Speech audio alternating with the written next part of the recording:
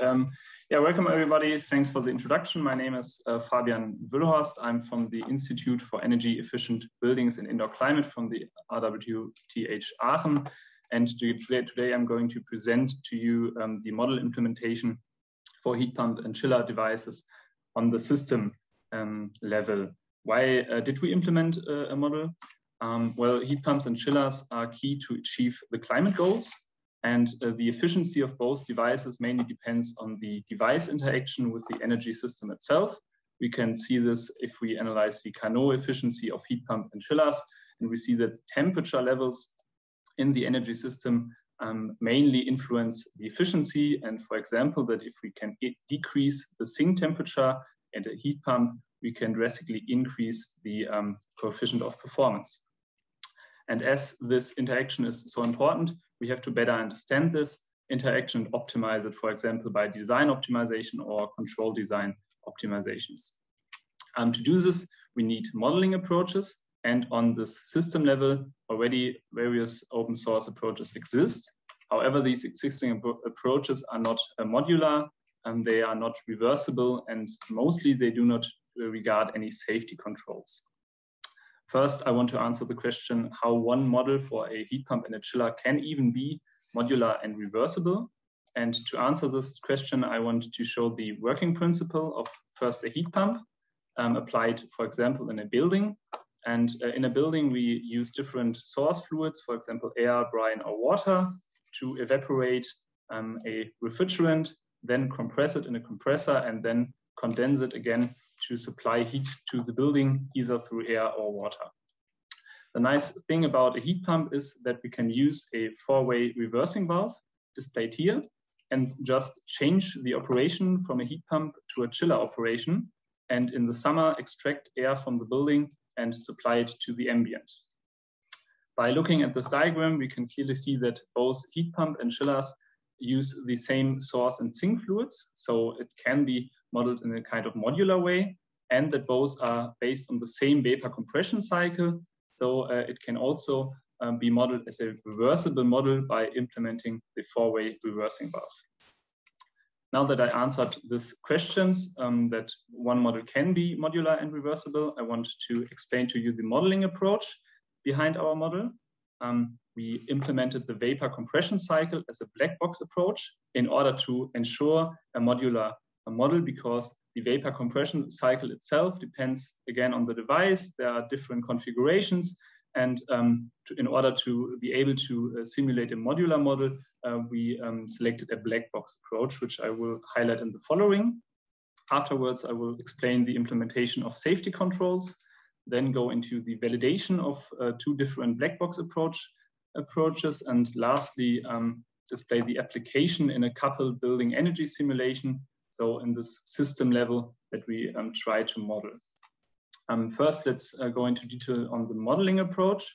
As I've explained, we followed a black box approach for the vapor compression cycle itself, and looking at literature models, all literature models have the same three output values of the vapor compression cycle: the electrical power consumption, the condenser heat flow, and the evaporator heat flow. And as all models have these three same output values, we decided to implement a modular black box based on an expandable bus connector. And using this expandable bus connector, we can use any state from the actual device level, for example, inflow and outflow temperatures, to estimate these three values. We already implemented three public available choices for black box models. First, based on a two-dimensional data table based on the European standard 14511, which manufacturers have to supply when they want to sell a heat pump or a chiller. Then based on stationary compressor cycle simulations in Python. And lastly, on functional approaches, for example, for a Carnot efficiency function as already implemented in the IBIPSA library. Now that I've explained the black box approach, how do we integrate this black box approach into a device model? We aggregate the different options in so-called replaceable models in a inner cycle model, so a vapor compression cycle model, and we implement one black box model for the chilling operation and one black box model for the heating operation. Then by using a Boolean mode called variable, we can switch between the black box for chilling operation and the black box for heating operation, and thus implement a reversible machine. This model is then used in the actual device model, which we call partial reversible vapor compression machine. And by extending this partial model, we can get the heat pump and the chiller model by specifying if the device is mainly used for heating or for cooling applications. On this machine level, we implemented further gray box modeling options, so some physical additions to the black box approach. First, we added inertia, so by using a critical damper model of the core standard library in Modelica, by adding the inertia from refrigerant and inner components, for example, the compressor, to the heat flows which go into the condenser and the evaporator. Second, we implemented heat losses to the ambient to accurately describe the dynamics on the condenser and evaporator side. These two model options are optional, however, so the user of the model can actually decide on the modeling depth he wants to use when simulating the model. Now that I've explained how the physical implementation of the model works, I want to go into further detail on how do we control the device. To highlight the control of the device, especially in the energy system, is very important. So let's look at it.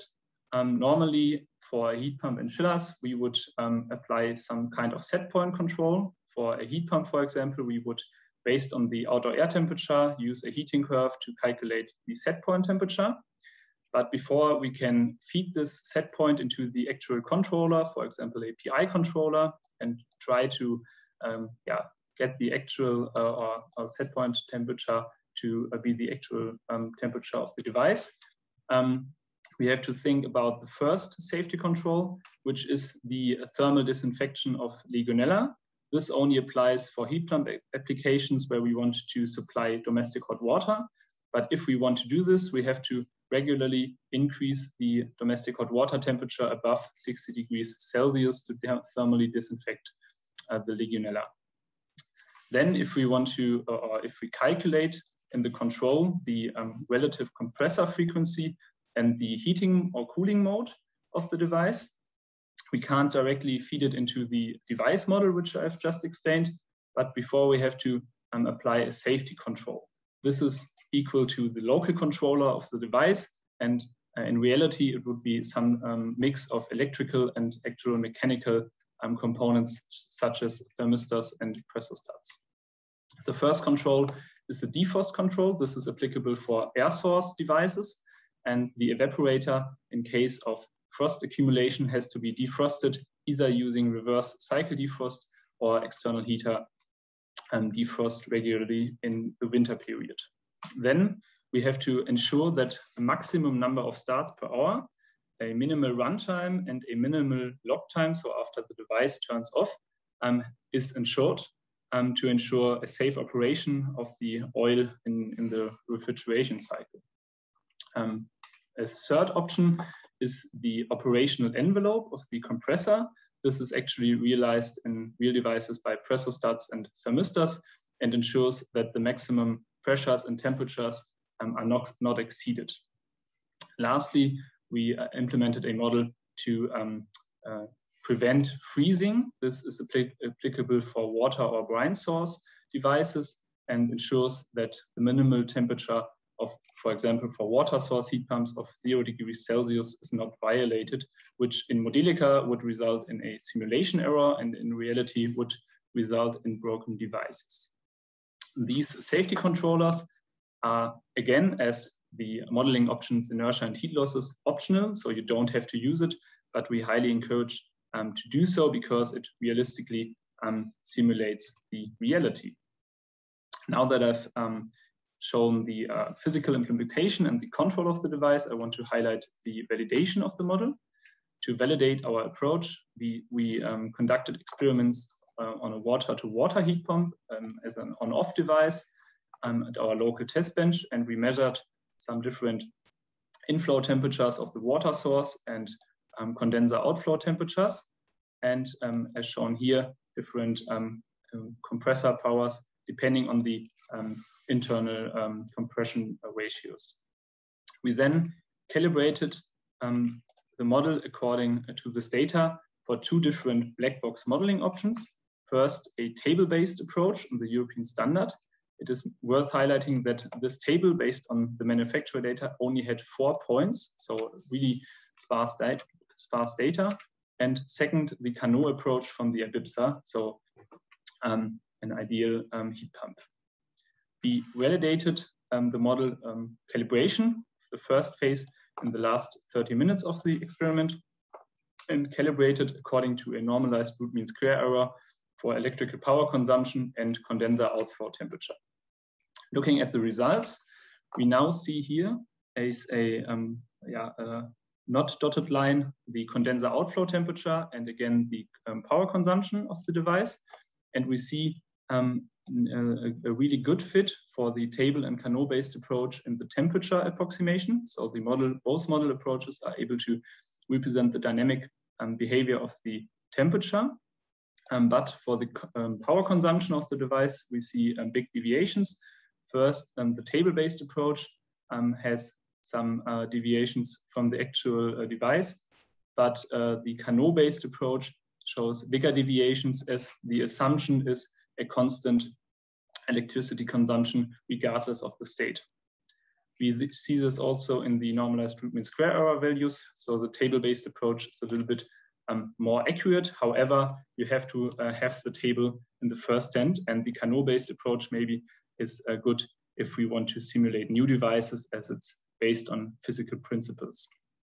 Now that we've validated two different model approaches, we applied the model also in a coupled building energy simulation. And to do so, we coupled it with a high order model from the XLib library, which is the library this model is also implemented in. We simulated an air to water heat pump over the course of one heating period with a constant set point of 55 degrees Celsius. Sorry, not a constant set point, but applying a heating curve with a 2 Kelvin bandwidth hysteresis. We then varied different modeling options. As I've explained, the model can be, not each option has to be used. And we analyzed these different options for the seasonal coefficient of performance of the heat pump and the computation time. First, we compared the black box approach, so no inertias and no heat losses and no safety controls, with the gray box approach where we regard the inertias and the heat losses. We see that the heat losses yield a little bit lower seasonal coefficient of performance, and that the overall computation time increases by up to 3 hours. To distinguish what influences this, we then first added the safety controls, and we see that the safety controls do not add a lot to the simulation time, so they can easily be used. And to distinguish the influence of inertia and heat losses, we disabled one after another, and we can clearly see that the heat losses don't have such a big impact on the simulation time when compared to the inertia.